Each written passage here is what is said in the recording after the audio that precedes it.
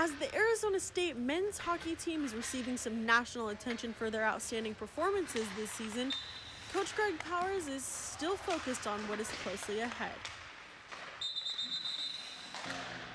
It's a tremendous honor for our program. We couldn't be more excited about the opportunity, and that's exactly what it is. It's a great opportunity for us.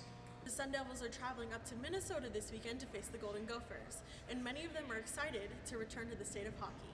Yeah, last year at the same time I was playing there for our section final game, so going back there playing at this level now, it'll be definitely an adjustment, but it'll be pretty cool to have a lot of family there, a lot of friends I know. I got a bunch of tickets ready for some people. I just know a lot of people are going to come and see our game, so we'll have to show up, but it'll be pretty amazing feeling, so I'm excited.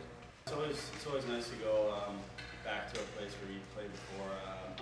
I know a lot of people in Minnesota, so it'll be nice to play against them. And then I got a couple friends coming to the game, so it should be fun. And in terms of hockey, it's definitely going to be a test for us. They're a really good team. Definitely, we're going in focused on the first game, and we'll see what happens after that. But I guess it'd be huge. We just want to win as much as possible, and to get a win against Minnesota, like a big national team like that, would be huge. So.